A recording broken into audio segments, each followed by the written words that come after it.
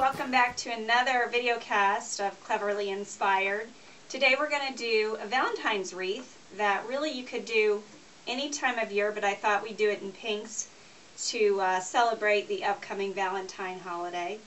And really it's a very simple wreath. It's very low cost and anybody really can do it. You could get your kids involved and it's a lot of fun.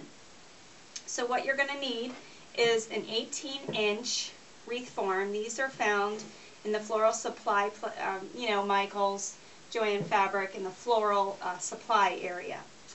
And it is a flat wreath, as you will see. It's just made of a real thin particle board, but that's perfect for what we're using it for. You're also going to need either a grosgrain ribbon or I'm going to use eyelet today because that's what I had available, and so want to use what I have. And you're going to need 50 inches of this or any kind of ribbon that you're going to put around the base, just so to cover up that kind of ugly wood. The other thing you're going to need is one package of tissue paper. And you know all that pretty tissue paper over in the gift wrap aisle? There's always a good project because they're so pretty. There's so many colors. Today we're going to use the pinks, obviously, for Valentine's Day. And I found a package of 10 sheets, I think it was. And so I basically cut those up into squares, about 4 by 4 inches. Doesn't have to be perfect. Make it fun. Don't try to be perfect about it because then it won't turn out. If you think it's got to be perfect, you're not going to be happy with the outcome. So just go for it and have fun. Cut them up.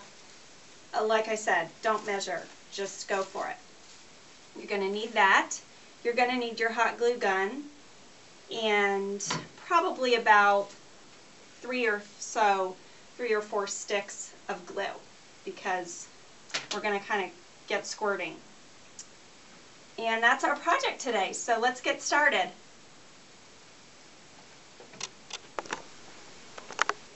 Okay, so the first thing we're going to do is glue our eyelet or our ribbon down to the base of this wreath form here. So you're going to want to put some hot glue. Just take your hot glue gun and just go ahead and squirt. If I can get this glue to come out here. Go ahead and squirt all around and then lay your eyelet or your ribbon. You could even really use fabric if you want. Just something that might cover up this ugly board. So we're going to continue all around, gluing that until the base is covered. Okay, so as you can see, we've got our eyelet all glued to the wreath form. Now we're going to take our big stack of fun, colorful tissue. Basically what you're going to do is pinch it. You're going to pinch it on the right side and squinch it up. I know that's not a word, but I'm going to kind of make a little flat bottom there. We basically pinched it to make it a little bit like a flower, I suppose. Then you're going to take some hot glue, and you're just going to put a dab of hot glue on your eyelet and push it down. Now, I promise you, you will get burned by the hot glue. It happens. So, but we're going to do a couple like that, and then we're going to take a couple and do them the opposite way. So you're going to take the right side, the wrong side, and pinch it like that. Put some of those down. And what we're going to do is go all the way around this form and keeping to pinch the paper and just keep going at it until it's all filled out.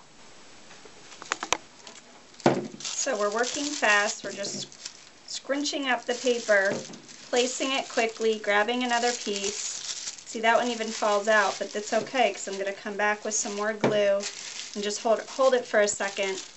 Just working quickly because it's not a perfect science and it'll look cute when you go back and fix it.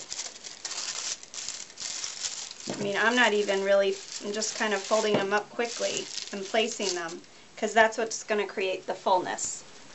Okay, so you can see our whole wreath is pretty much covered.